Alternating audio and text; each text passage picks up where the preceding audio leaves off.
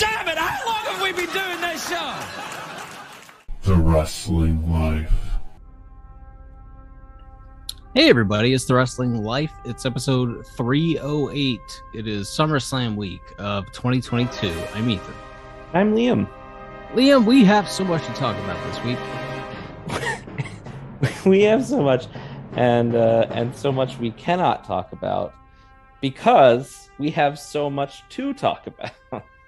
More than perhaps ever before.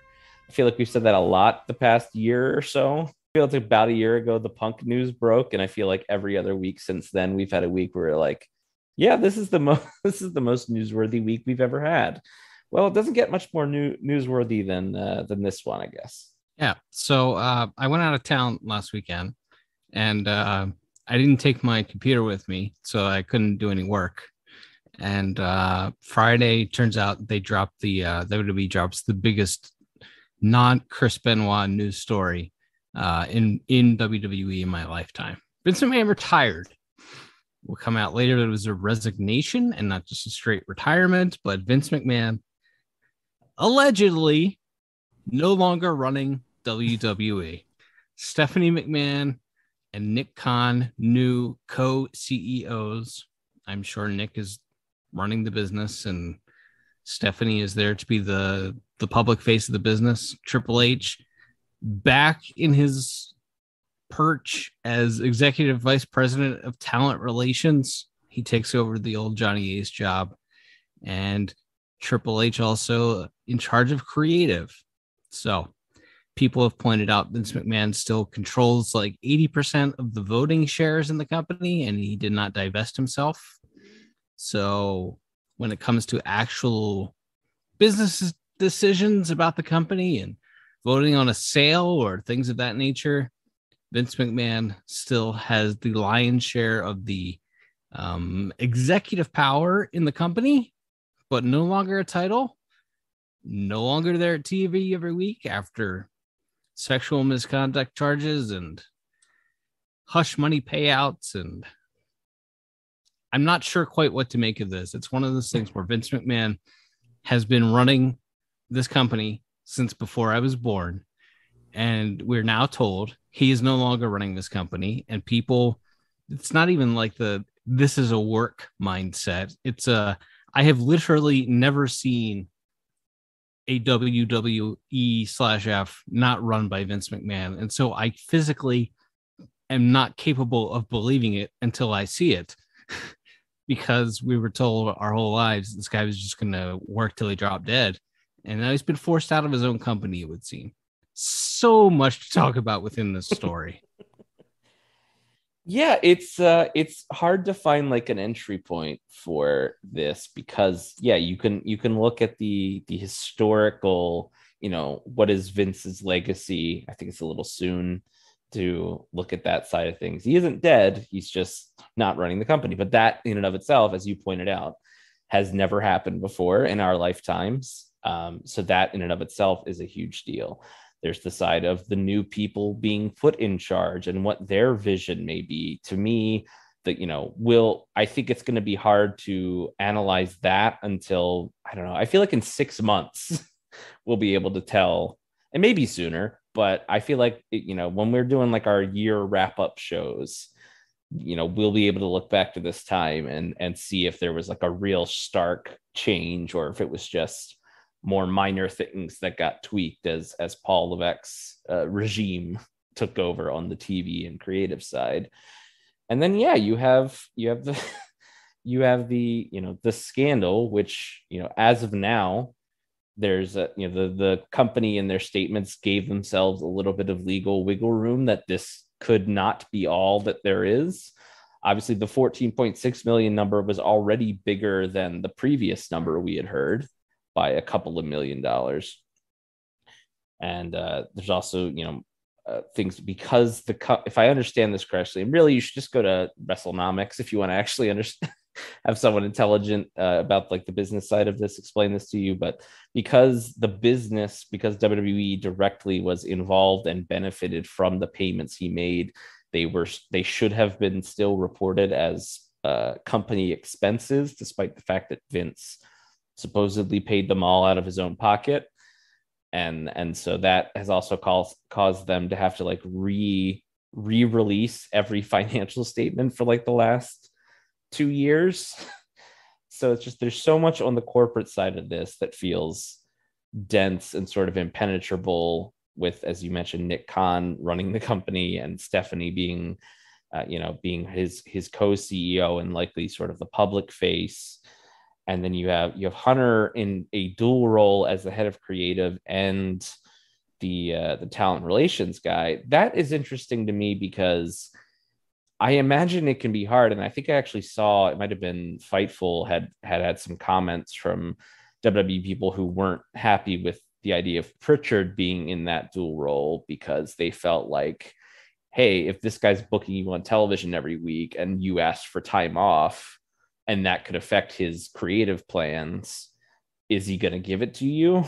And so I wonder how those same people feel now that Paul is the one in those dual roles. There's so much into this, and it feels nigh impenetrable at this time to really analyze what this will mean until we get a little bit of distance from it and figure it out, and we see what other reporting might be done. There's still this phantom Real Sports with Bryant Gumbel. Did you know that show was still on the air? Vaguely. Okay.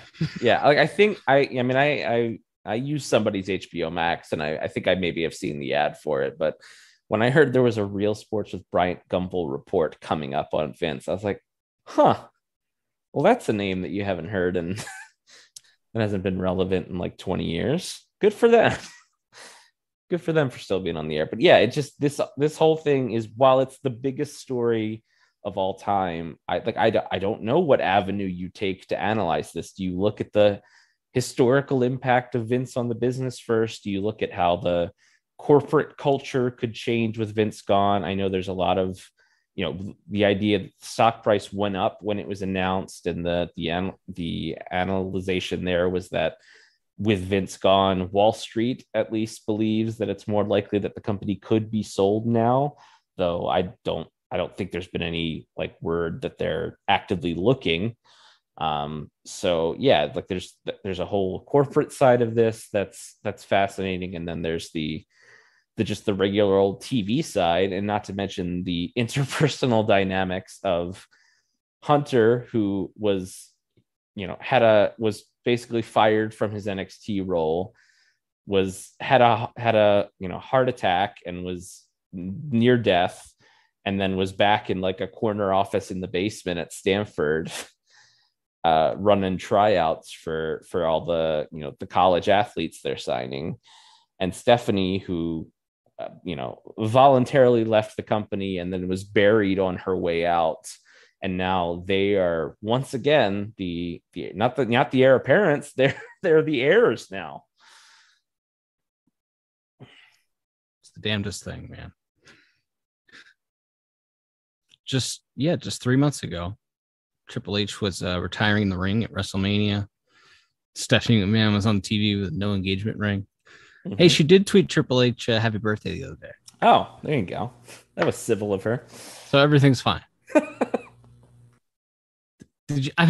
This doesn't fit anywhere, but did you see the item that Fightful reported about Vince McMahon claiming that after he screwed up the Royal Rumble, Shane McMahon would never get another pop in his company as long as he lived? Yes. He hates Shane so much. He hates Shane. How dare he screw up the Royal Rumble? He loved being in a sexual misconduct scandal. Right. No one has ever had more fun being in a scandal. That's right, but not as much. He did not love that as much as he hated his own son. Correct. Yeah. So we got the first television show of the new creative era last Friday. Brock Lesnar walked out. Brock Lesnar came back. There definitely seems to be this undercurrent of, well, they definitely want you to think that the Austin Theory push is not going to continue, because they have treated him like a punching bag on SmackDown and Raw, the first two shows of the Triple H creative era. On the other hand, he has still been all over these shows. Mhm. So it feels like very much a I don't want to say swerve, but feels like maybe you can't really divine what their true intentions are as far as Austin Theory going forward, simply based on the first two shows. But aside from a Monday Night Raw that had a lot of wrestling on it and had some blood in the main event, very interesting. Mhm. I think it's way too soon to draw any conclusions as to what to make of Triple H as head of creative so far. I'm not sure even what he's implemented so far. I think maybe we start judging that after this weekend SummerSlam. What do you think? Yeah, and we can get to that as we tackle the whole SummerSlam card. But the biggest creative shakeup so far seems to be the decision to delay the Rollins and Riddle match until the following month's Stadium show.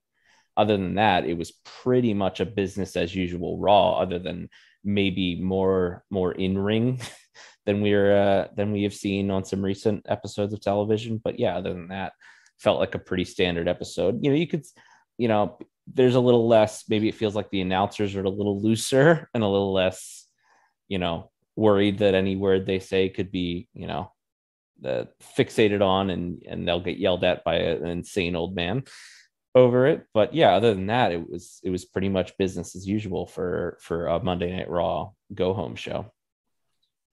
Well, one match that they pulled from SummerSlam was Seth Rollins versus Riddle.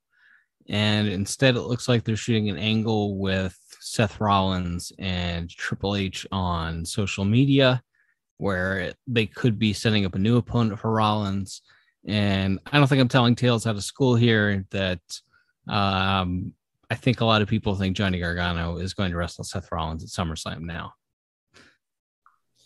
That would be, that would be, and this would be the time, right, for that guy to come back. He's been very smart, by the way, Gargano has, because with all the appearances and everything he's made, he has not appeared in front of like a live crowd in a wrestling ring at all.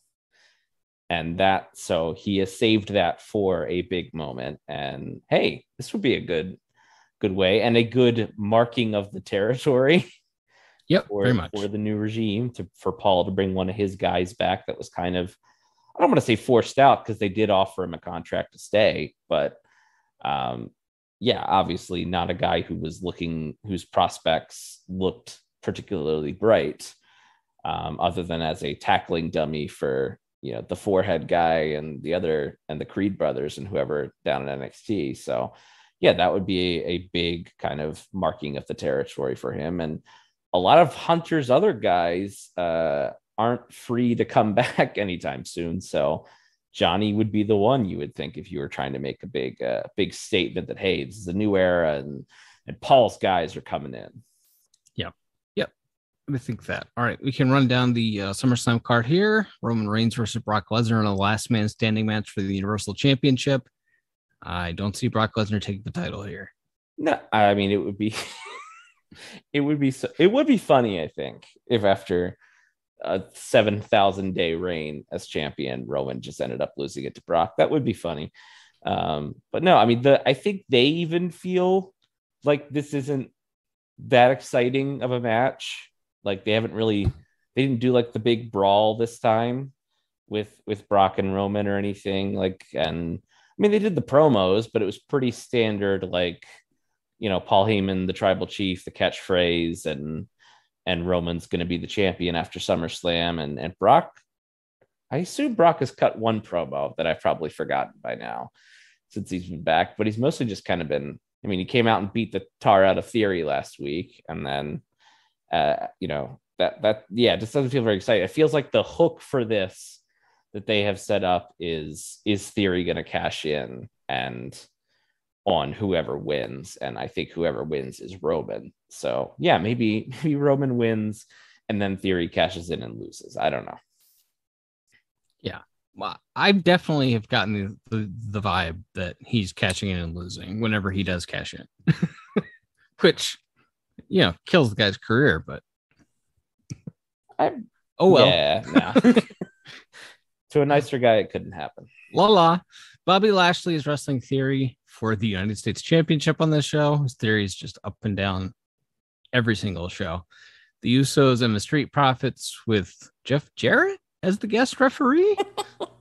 Naturally for the undisputed tag team titles. Jarrett running a stadium show in Nashville. You need to bring in the hometown boy to sell some tickets, brother. Jeff Jarrett, maybe in the most tenuous position he's been in I don't know, days at least. Now that he has this role as an executive in WWE, and the regime that was in charge of giving him that executive position suddenly perhaps falling out of favor. Yeah, I don't know. Like, I don't remember any like Jarrett coming up against the Click stories, but I've never gotten the impression that, I mean, he certainly wasn't a Paul guy. Like with Jarrett and the rest of those TNA guys came in, it didn't feel like that was a Levesque decision. He's very much a Bruce guy, though. Mm-hmm. And Bruce is not a Stephanie guy. Mm-hmm. So I'm just thinking that maybe Jeff is not the most popular guy there. I don't know. But he is still like 2 scandals away from running the company at this point. So it's true. It's true. Jeff and Jerry, both Jarrett's, just one scandal away from running the World Wrestling Federation, decades apart. Liv Morgan versus Ronda Rousey for the SmackDown Women's Championship. Sure doesn't feel like the time to beat Liv, who just won the title. Sure doesn't feel like Ronda Rousey should be doing a bunch of jobs for Liv Morgan. This feels like we've booked ourselves into a corner here. Yeah, I mean, you could do you could do like a roll up flash pin, the Triple H finish. There's another way to tell Paul's in charge. Does Ronda Rousey get pinned, immediately jump up and laugh it off? That would be it, which she kind of did at the previous show, now that I think about it. Yes, could be. But yeah, I mean, Charlotte's like a healthy scratch to come back soon, right? So, you could always have her just run in and cause a DQ, and then you set up a 3-way for next month or whatever. Yep. Pat McAfee versus Happy Corbin. This will probably over deliver, as most Pat McAfee things seem to. Yeah, people love the guy, and he's good in this role. And like, they had footage of that they were roommates when they were both briefly on the Colts together and things like that. So it's a fine little feud. And yes, I think people will be into this in the same way they were very into Pat's match at Mania. The Mysterios will be wrestling the Judgment Day. Now, here's one little thing that happened on Monday Night Raw. So Rhea Ripley came back and attacked Rey Mysterio, Mm-hmm. which is kind of interesting. But they had a stare down between Ray's uncomfortably young daughter Aaliyah and Rhea Ripley on television. And it was one of those things where if you don't know, you would think, well, are these two going to have a match? But if you do know, it's that Aaliyah was linked with Buddy Murphy on screen, and Rhea Ripley is now dating Buddy Murphy off screen. And so they were supposed to be doing this weird, I don't know, work the internet kind of thing. And it's like, it's not like at a level of a Russo thing, because they didn't or Bischoff talking about Sid's trying to stab Arn with scissors or something and not getting a pop. But it was a little bit of a, they did this, they referenced this weird mix of real life and storyline thing, but never really called attention to it. But what percentage of the audience even noticed this? I don't know. Anyway, the Mysterios are wrestling the Judgment Day, and I assume Edge is going to come back here with, imagine if you're Edge and you cut your hair off for this angle. He didn't want to be spooky, or at least that was the word at the time, although all of his vignettes to come back were so spooky that people thought it was a Bray Wyatt vignette at first. Yeah. So I don't know. I guess I don't know. Again, maybe without Vince, spooky doesn't have to mean teleports and shoots lightning. You could just be like an angry guy. I guess. you don't have to lean so hard into the hocus pocus Papa Shango side of which kind of all spooky characters end up being on Vince McMahon shows. But yeah, I mean, I would think that Finn and Priest need to win here if they're going to be feuding with Edge coming back. So, and what do they love more? They've spent 20 years doing it, as they remind us on Monday. They love beating Rey Mysterio. So, Yes. and I don't know that that's going to change with this new regime either. Hey, he did get to win his 20th anniversary match. Now, they did beat him down backstage twice in consecutive segments after he got the big win. Mm-hmm. But he got to cut a nice promo and he got to win. That's fair. That is an improvement. And his son did not turn on him and beat him up during his thank you speech. So there is that. His wife did not kick him low. Ugh. Logan Paul and The Miz are going to have a singles match. Logan Paul has been positioned as the babyface ? In this feud. I guess that was part of the deal. I don't know. I think Logan Paul is popular with an audience. I'm not sure it's the audience that watches WWE. And because he's been presented as the babyface in these angles here with The Miz, the crowd isn't like out and out booing him or crapping on his angles and stuff. They kind of just sit there in some silence. And The Miz is like aligned with Ciampa now. It's like there's just, I don't know. None of this is working for me, but I don't know. They seem very impressed with themselves that they have Logan Paul. So good for them, I guess. Yeah, it's one of those things where I imagine the people that follow him and like him would view content from WWE. They'll watch YouTube or TikTok clips of it or Instagram or whatever. I don't think they're going to be, buying a ticket to see a WWE show or cable television, right? Or subscribing to Peacock for his match. But I don't. And then if they do, like, the crowd's probably going to cheer The Miz and boo him. And it's like, is that fun if you're a fan of Logan Paul to watch him get booed or apathetically not cheered? I don't know what that means. Maybe the novelty is just, hey, it's this guy from the other thing and he's doing a wrestling match. But again, we've already seen him do a wrestling match. He was fine in the tag, but yeah, good luck, but I bet people will cheer The Miz.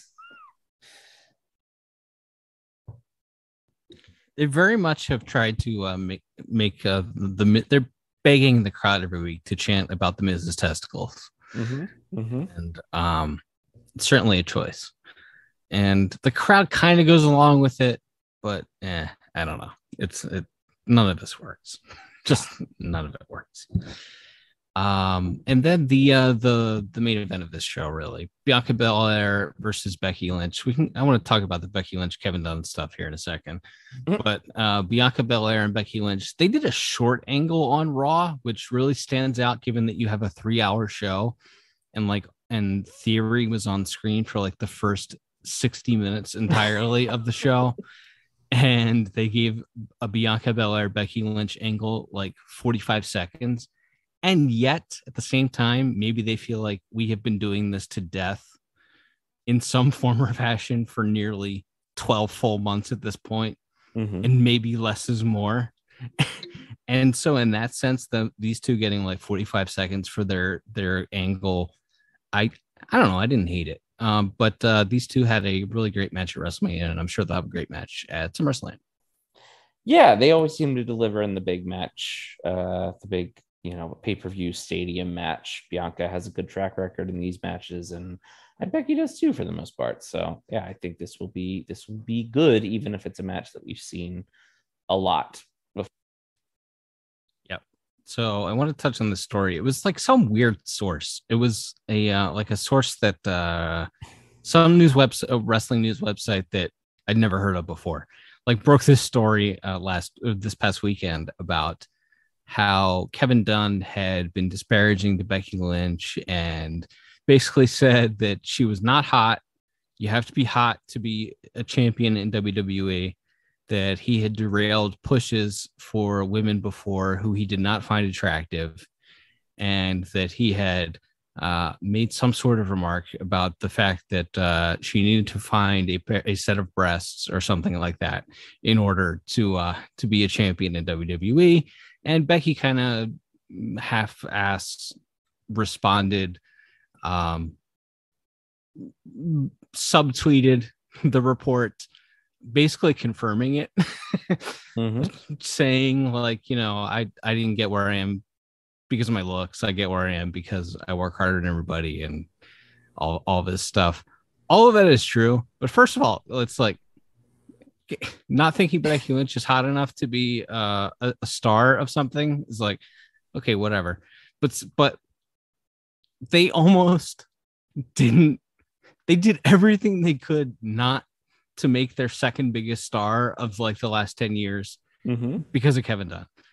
Like, nothing should shock me at this point, and I wasn't shocked by this. It's incredible if you sit here and think about it, and think about how Kevin Dunn not thinking someone is hot almost like cost this company a lot of money. It's so bad. It's so bad. Yeah, I thought that was funny. And I think there was a note. Apparently, Freddie Prinze Jr. has a wrestling podcast. Yes. And I saw him kind of, I guess, corroborate this story a little bit in the sense of like, yeah, you could come up with a pitch for you could be pitching for something for a woman for 20 minutes, and then Kevin Dunn would say, yeah, I just don't think she's hot enough, and that would be the end of it, and there'd be no further movement on that. So yeah, it's I guess it's one of those open secrets, and obviously it's not just him, it's Vince, I'm sure it's Pritchard, it's all of these old dinosaurs of this industry. But yes, it's all of these people. But yes, and you touched on it briefly, but I love any kind of talking point like this where someone who looks like Becky Lynch looks has to tweet like she's an ogre.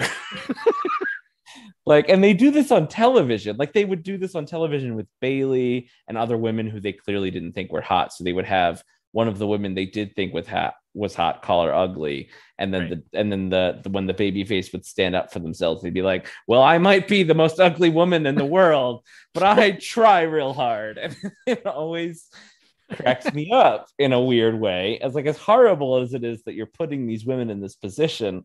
It's like, yeah, like, I don't know. It depends on, it's all subjective of who thinks what is attractive and whatever. But it's just the idea that we're like, oh yeah, Becky Lynch is this hideous creature who lucked into her stardom because she can talk or whatever. It's like, what planet are these people on? Where you're like, nah, I can't see why anyone would think she's cool or attractive or interesting. No, that's too bad. No. Fascinating. It's fascinating to me. It really is.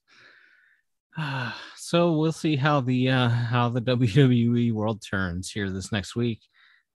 This will probably be posted on a Friday or Friday morning. Thursday night, you'll probably be listening Friday morning or Friday during the day sometime. So I'm sure like Friday afternoon at 4:00, the next twist in the Vince McMahon WWE scandal will come out, and we'll have to talk about it at some point. But yeah, AEW Dynamite was a television show this week. There's more belts. They did a Ring of Honor pay-per-view this past weekend where Claudio Castagnoli beat Jonathan Gresham for the world title. Jonathan Gresham left. He quit. He and Tony Khan had a heated argument, and he quit. He first did the job for Cesaro. There are so many tentacles to everything that's going on in AEW right now. It's like there's a Battle of the Belts show next week that they didn't even mention on TV this week. They're building to something called Quake by the Lake in a couple of weeks. They're shooting Ring of Honor angles on AEW shows because Ring of Honor doesn't have television. They have like every episode of Dynamite since All Out has been a very special episode of Dynamite. They've had like 2 weeks of Fighter Fest, and then this week is Fight for the Fallen, and it's just there is so much AEW content and Ring of Honor content, and then we're just 5 weeks away from All Out. It never stops. Well, I will say I'm very happy that most of the ROH stuff is being relegated to Rampage, because that just makes it feel like a show I don't have to watch anymore. Sure. For the most part. So that's fine. I would prefer it not be there at all. But that's if beggars can't be choosers here, I'll take that stuff getting mostly relegated to Rampage. As far as the pay-per-view, I did watch it. Opener was all right. I thought the Roosh and Dragon Lee match. Dragon Lee had a please hire me match. He did some classic Dragon Lee things where he thought he was dead about 3 different times. Sounds about right. And that was a lot of fun. And then the main event. I did not think that this Briscoes FTR thing was, to me, a classic example of longer doesn't always mean better. Sure. We've talked about that, I think, quite a few times over the years. It was still very good. But to me, it was probably 2 or 3 notches below their previous encounter. And a lot of that is because, it went almost 50 minutes and it's 2 out of 3 falls. And it was not a particularly hot crowd to begin with. And then on top of that, you have them going very long and the crowd doesn't really get into it until you get to that 3rd fall anyway. So I think there was a lot working against it. But overall, I think the show was a solid enough thing. And then I thought Dynamite this week was, for the most part, a really, really good show. I don't know why Tony Nese and Mark Sterling. I like Mark Sterling because I like the Major Wrestling Figure podcast, and he's one of the hosts on that. I don't really care for him as a television character, and I definitely don't care for Tony Nese as a television character. And the idea that they're challenging for the tag belts when you have so many other teams doesn't make any sense to me.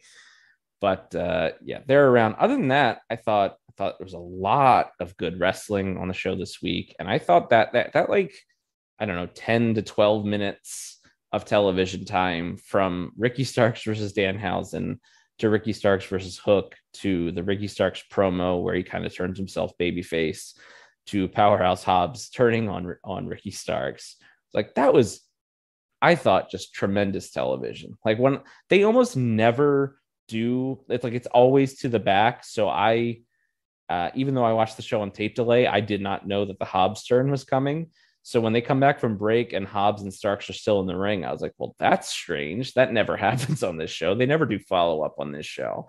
Right. And then they did, and it led to a really big angle, and it felt like kind of a big status quo shift for both Starks and Hobbs, who have been regular parts of the TV for, I think, most of this year, but have been in the tag division. So it felt like a big reset and like something that maybe will freshen the show up a little bit.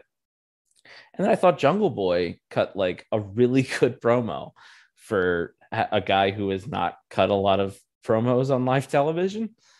I thought he needed to bring it, and he did. I wouldn't have done the Christian interruption this week. I would have just let Jungle Boy hit back and hit his gasping lines about Christian's divorce and things like that. Sure. And probably left it there. But I thought that was good. And then the main event I thought was fantastic. So it's like, I'm a simple man when it comes to these wrestling shows. It's like, you give me a couple a couple good wrestling matches and a couple of angles that I think are like really good and memorable. I'm pretty happy with that show. I'm going to nitpick them because that's what I do. Always. It's not, I don't want to be the anti-AEW guy. Like, that's a terrible gimmick to have as Jim Cornette. It's a very crowded field is my thing. Like live your dreams, honestly. But like when Bischoff went on that train, I was like, man, that train's real full already, Eric. I'm not sure this is the best strategy for you. Now Road Dogg's like trying to lag behind and get onto it. I just don't know, man. It feels like that train's pretty full. My my anti AEW thing though is not the cornet. Oh, it's a bunch of flippy do wrestling with short people or whatever. Like my thing is just the execution of all of their stuff. Most of their stuff I find to be bad, but if I were to nitpick this show, the two things that would be were they did give Starks a lot of time for those segments. However, like after Hobbs turned on him and hit him with a lariat or whatever, 15 seconds later it was to the back. Like they very much rushed that. Also, Powerhouse Hobbs has breasts and should be wearing a singlet at all times. Disagree. Including at the grocery store. He has breasts. They shouldn't be like hanging out there on television. Power lifter. He has big, powerful pectoral muscles. They're breasts. There's a difference. I mean, by definition, are they or are they not breasts?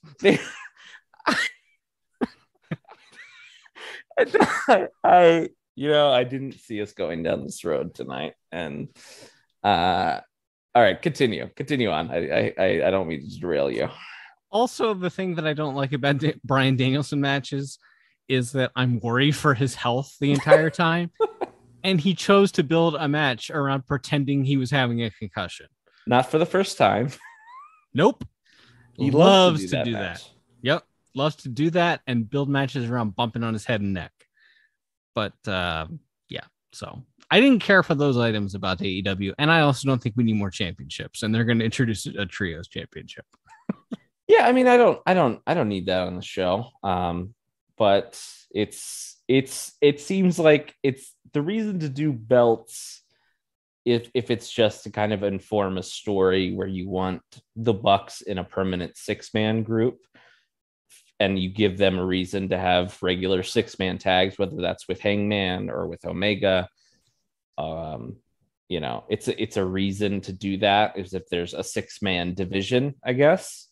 Sure. But it does, again, when you have 3 male singles titles plus the various ROH belts. Apparently ROH has 6-man belts, which Dalton Castle and the boys won on the pay-per-view. Yes. Which, I mean, very happy to see Dalton Castle and the boys securing the bag. But yeah. But yeah, as far as I was like, ROH has 6-man belts? Huh? Who knew?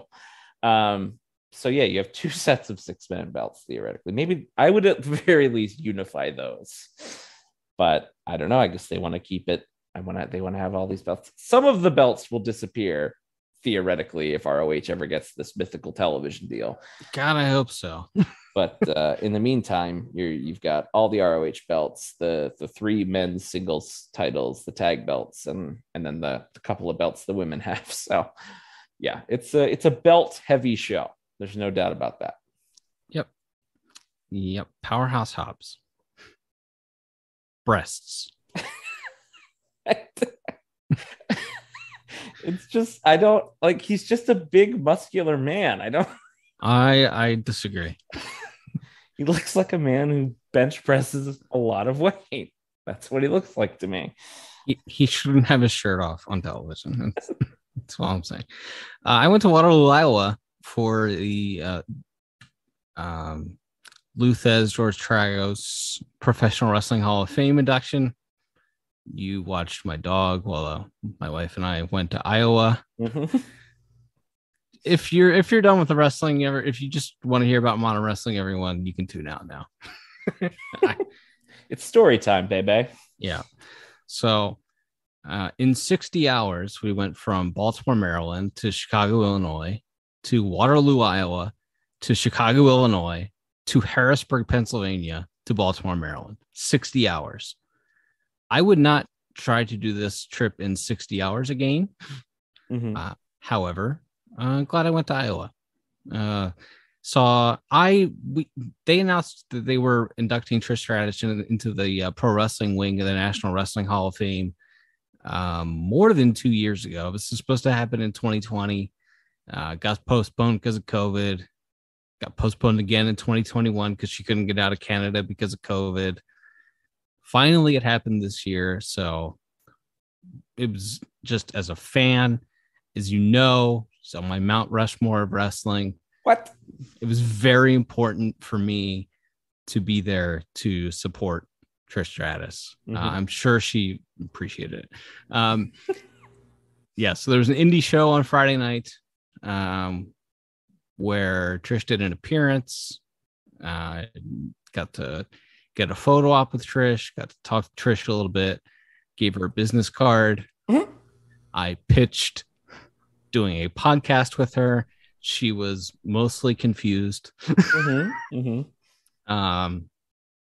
like, wait, you want me to be on your podcast? Sure, I'll do it. I'm like, no, I want to do a podcast with you. She's like, well, what? Why? I'm like, no, like, it's like, wait, you're my podcast. Yes, we would do it together. I have ad people. I have all the infrastructure. You're leaving a ton of money on the table. This is why you need to do it. And she was just mostly confused, I think. So she's like, do you have a podcast now? And I'm like, yes, it's on the business card. So I don't think I'll be doing a podcast with Trish Stratus, but she's a very nice person. And let's see, Colt Cabana and Mike Bennett wrestled on the indie show. Maria was there. Maria was just there as a civilian. She was not on the show. She was just sitting kind of off to the side of the crowd. If you weren't looking for her, you wouldn't have known that Maria was there even, which was unique. A lot of the old timers were there. JJ Dillon, Mike Rotunda. Trying to think who else is at the Jerry Briscoe make it out? Jerry did not. Jerry had COVID, as it turns out. Wes Briscoe, his son, was there though. Oh, good. Yes. That's the one he dates or is married to Red Velvet. Is that right? I didn't know that. I'm 99% sure she is married or engaged to a Briscoe. I'm not sure if it's Wes or not. I'll be damned. I did not know that. I saw Too Cold Scorpio wrestle. Amazing. Too Cold Scorpio was on this show. It was incredible. Jonathan Gresham was originally advertised for the show, and I guess Mike Bennett was the replacement, and Mike Bennett worked his ass off on this show. Trying to think, they had, it's like and then they had your local indie types, and it's like you have the guy who looks like Marty Jannetty, who's like the Impact. The name of the promotion is Impact Pro Wrestling, which is a real mind f. But their world champion looks like Marty Jannetty, and he's like 41 years old. But he's the big local hero. And is he also the booker by any chance? Probably. Okay. I saw him the next day at the Pro Wrestling Museum there at the Physical Hall of Fame with the promoter.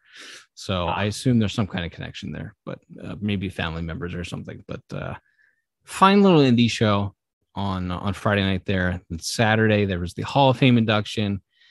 The class this year was a guy named Dick Bourne, who wrote like the NWA 10 Pounds of Gold book that I've heard raves about, but have never read myself. And he does like a Mid-Atlantic wrestling history website. Danny Spivey, one of half of the skyscrapers, he was not able to make it because of travel issues or something like that, which I'm disappointed about. I still want to see Danny Spivey and Sid in World Tag League. Danny Spivey sent in a speech though, and he put over WWE for getting him like rehab, and now he's a rehab counselor. So that's nice. Oh wow, okay.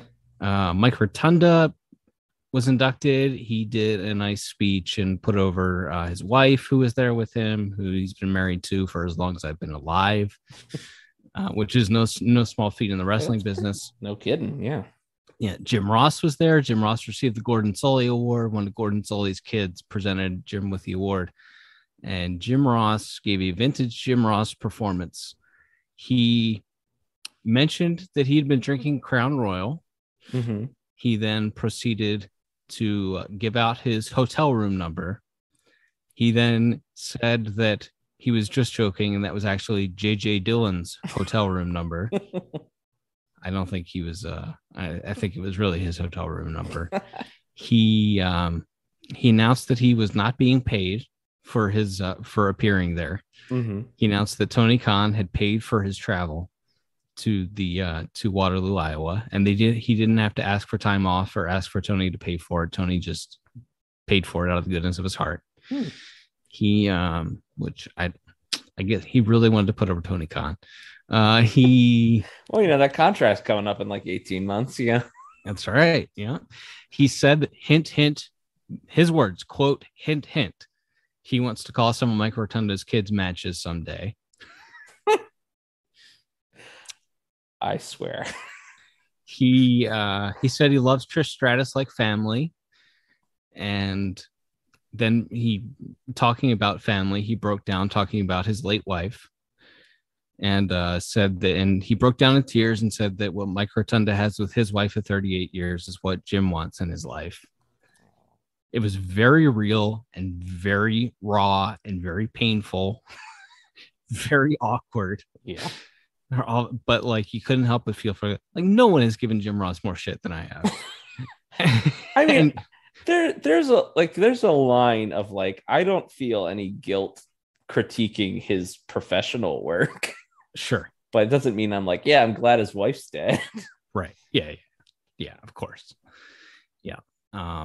But Jim said that there were only 2 prospects that he had ever scouted or signed for WWE that he considered can't miss.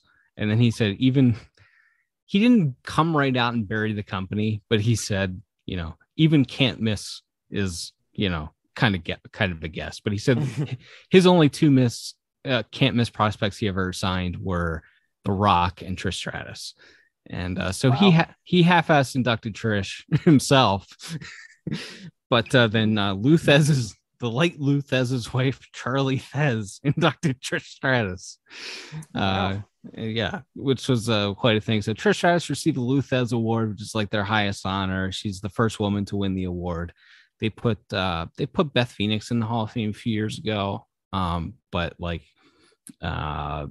not the highest honor award. So Trish got that. Trish gave a nice speech, and her thing was her tagline for the speech was, if she can see it, she can be it, talking about how it's important to her to be for young girls to have role models on television, and how representation is important, which is always my argument for why she should be in every Hall of Fame. Sure. In wrestling. It's like, yes, she was not Steve Austin at the box office, and you could argue that you could put a lot of people in that spot and that they would have been the figurehead and the face of women's wrestling in this country. But the fact is, no one else was. And for half a decade, there's a lot of women, a lot of blonde women with, enhancements on those television shows in those days, and none of them quite caught on the way she did. So there's something to that for sure. I mean, she was the face of women's wrestling in this country for half a decade, and has not been regularly been on television for 16 years, and is still really over. So I think she should be in every Hall of Fame everywhere. But yeah, and so that was it. Nice banquet. It was a Hall of Fame banquet, and I was sending you correspondence and reports from the banquets that it was going on, and my wife and I dressed up. Trish Stratus, as you mentioned, was dressed like she was at the Oscars. It was this weird mix of people who were dressed up like they were going to a fancy dinner, people who looked like they were dressed up to go to the Oscars, and then like dudes in wrestling t-shirts and cargo shorts. Which is like, I expected that, frankly. It's like, it's a wrestling banquet. There could be people in spandex. There could be people in tuxedos. Anyone dressed up as Macho Man? I mean, Jim Ross is wearing his cowboy hat. There was nobody, dressed as the Macho Man that I saw, or like, in Boogeyman cosplay or whatever. But right. Yeah, always a very strange mix. So anyway, I'm not sure if I think off the top of my head, there's 2 pro wrestlers that I would do this for, that I would get on a plane and travel for 2.5 days to go see honored. And I think it's Trish Stratus and Sasha Banks. And maybe if you caught me on a good day, Becky Lynch, but the list is very short. But anyway, thank you for giving my dog his hand medicine and taking him outside at 4:00 in the morning. And driving back down to Baltimore after going home because of my flight. Our flight was delayed coming home, and it's like there was a really decent shot at one point that we were not going to be home until late on Monday. We were supposed to get home Sunday afternoon, and there was a more than 50% chance that we were not going to be home until Monday evening. And it was like, oh no, this isn't good, man. Like, I probably would have tried to figure out another solution. We have other family that lives in the area that maybe I would have asked for to do a favor. But yeah. Anyway, yeah, thanks for giving the dog his hand medicine and taking him outside. And ham medicine, by the way, is the dog takes like 10 pills every night wrapped in ham because it's the only way he'll take them. Right. I and this is a question to put out to the listener. I came up with 2 riffs on this process. One was ham medicine, which Ethan preferred. I also came up with medicinal ham. And I would just like the listener to let us know which turn of phrase they prefer for the process of giving a dog a bunch of pills wrapped in fancy hams. Please do that as a poll from the Twitter account. And yes, with the full explanation. Yeah. Yes. All right. So Trish, if you kept the business card and in fact sought out the podcast and are listening this week, you have my contact information. Let's do a show together. I was very confused about why she would need me to do the podcast in this scenario. Was I think the main thing. I mean, yeah. I mean, I don't want to undercut your premise here, bud, but yeah. I think she was very confused. Well, I guess it's a thing of but you understand if you could play her 5 minutes of one of the Conrad shows and be like, you need a guy in the driver's seat who goes, here's the day and the date and the time. Here's what's going on the rest of the show. Here's your segment. Tell me about it. You need that guy in the driver's seat. Precisely. And I need to be that guy. No one else cares enough. No. Or would I should say, no one else would care as much. No one would do it as well. There are plenty of people who could do it. No one would do it as well. Fair enough. Oh, we didn't talk about Ric Flair's last match either. Oh, yeah. Ric Flair's having his quote-unquote last match this weekend, which is an indie show with Ric Flair and Andrade teaming against Jeff Jarrett and Jay Lethal in the main event. Are you going to watch?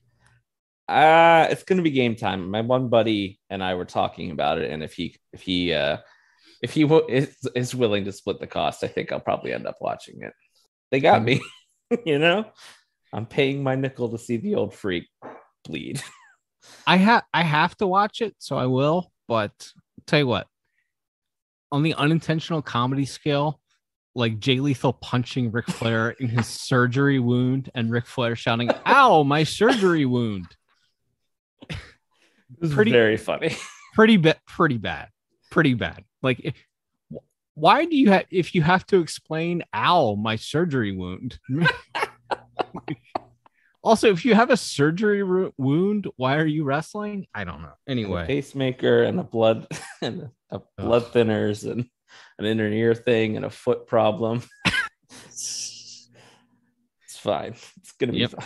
Yep. Charlotte had a note. I guess somebody asked her in some interview, and she was like, "Yeah, he wanted to come off the top rope to the outside in this match," and I told him no. Yeah, he wanted to do a dive, which I think that's so funny because it's Ric Flair.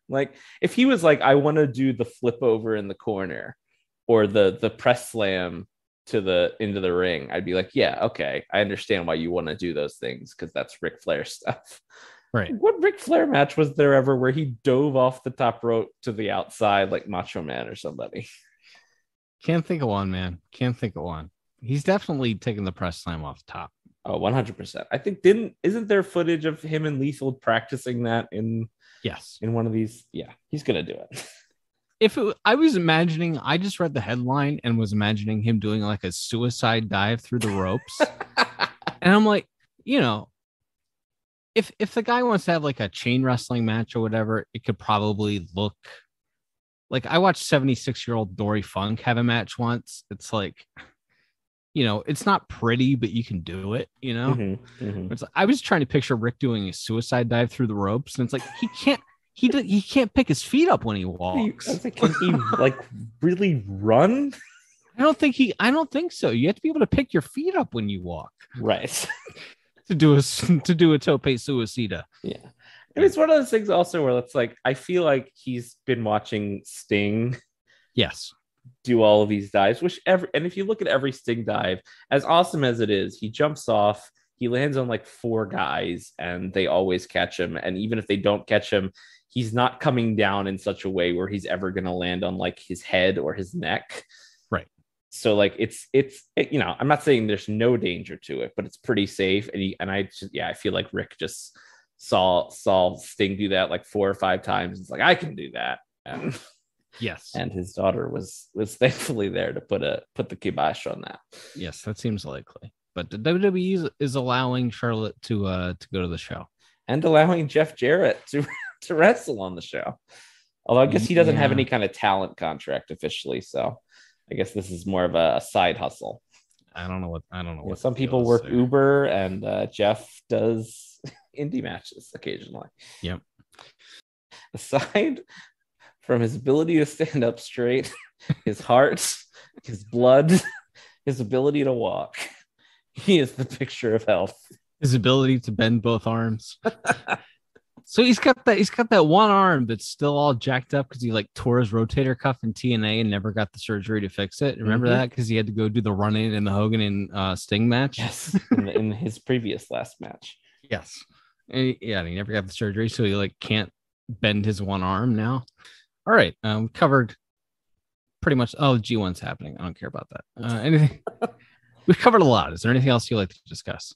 No, I think that covers the big monumental notes. Like I said at the start, I think the Vince stuff when it comes to the TV, yes, we'll know after SummerSlam, but I feel like give this like 3 to 6 months, and then we'll really be able to see like if there's like a big shift coming. As far as obviously Johnny Gargano coming in would be a big shift immediately, but yeah, I don't expect too many like monumental mental changes to the plan right off the bat here, I guess. Yep. All right, everybody. Till next time, I'm Ethan. And I'm Liam. We'll be back soon with more stories from the wrestling life. Bye-bye. Thanks for listening. Don't forget to leave us a 5-star review on Apple Podcasts. Now, here are this week's bonus features.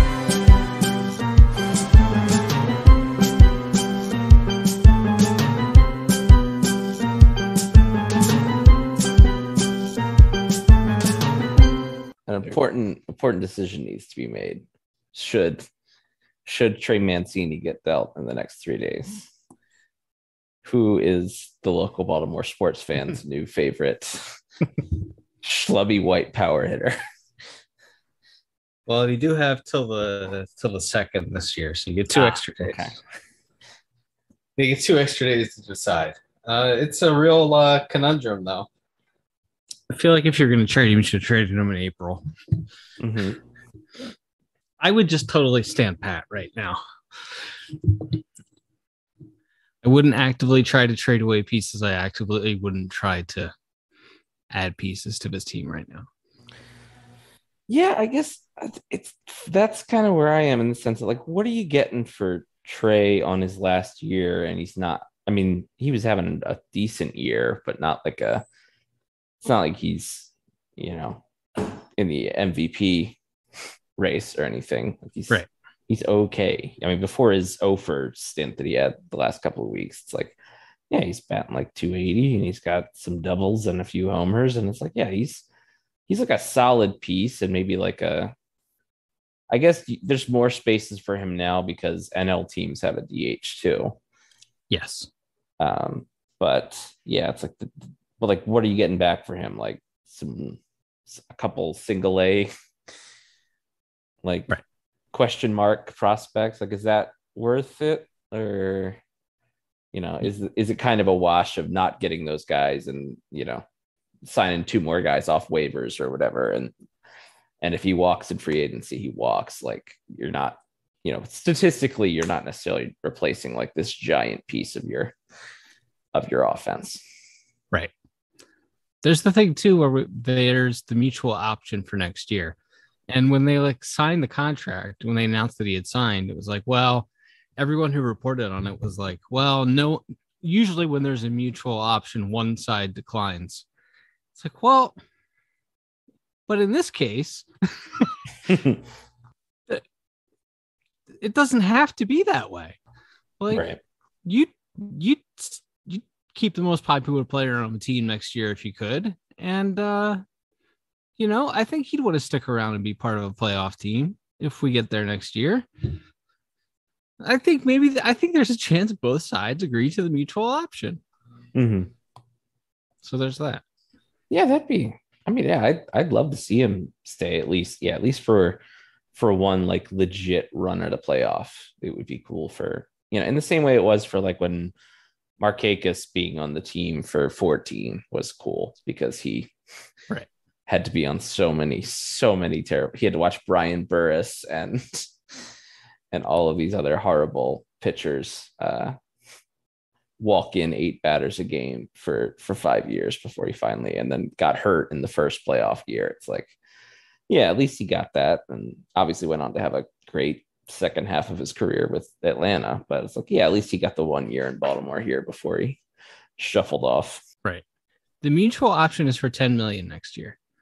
Oof. It's like, is another team going to pay Trey Mancini $10 million? No, I don't think so. Mm-mm. Are we going to pay Trey Mancini $10 million? Well, there's a $250,000 buyout. So you're paying him and he's making 7.5 this year. It's like, well, I think that's a reasonable option. And you still don't have like, it's not like you're the what you call is going to be skyrocketing next year. I mean, that's the best part of having a team of young guys who are under their rookie deals. Right. Like, it's still going to be a pretty low, payroll team salary. Yeah, payroll. Yeah. Yes. Words are hard sometimes. Sure. I try to keep on keeping on.